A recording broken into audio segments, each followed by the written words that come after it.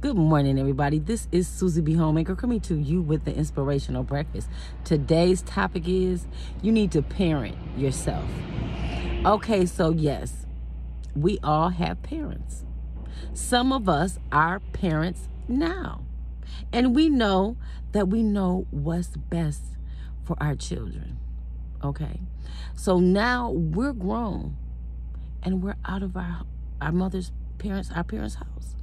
We're out of their house now. So now it's time to parent ourselves. Sometimes we don't parent our own selves.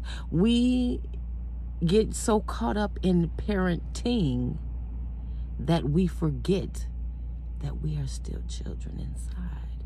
We get hurt. We have those same emotions. We're the same person as we were when we were children. We just grew older and wiser. Sometimes we get so full of being in control or knowing what's best that sometimes we don't even know what's best for us. We want to do what we want to do in life. And we want to keep on doing things our way. And where's that parent? Because we have God and we have the Bible. We have the Word telling us what we should do, how we should parent ourselves as well. We have to continue that. We have to take naps. We have to meditate. You know, you can call it meditation, but we have to take our naps and our meditation. We have to do all these things. We have to keep a schedule in our life. We have to keep ourselves motivated. We have to keep ourselves the same way that we try to put our love into our children. We need to do that same thing with us. Put that care and that extra love in ourselves. Self-care and self-love is a must in order to do anything else out here in this world for our families and even for ourselves. If we don't take care of ourselves, it's going to be a problem. So sometimes you have to parent yourself. You have to sit back and you have to set boundaries on who you are and what you are willing to accept out of life. Because if you get so much caught up in being a parent, you lose focus on disciplining self.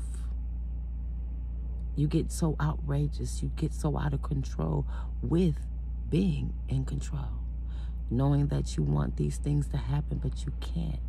Let God do that, because our kids are His anyway. He decides. He created. He gave them to us. Our kids are not our kids. They are the Father's kids and our future. So aren't we? We came through our parents. We wanted to do things our way. But there's still some things that parent was teaching that we didn't like. So we wanted to remove it, which is actually something that's probably good for us. So remember to parent yourself daily as well as you are a parent. God loves you, and I love you too. Peace. And have a blessed day, y'all.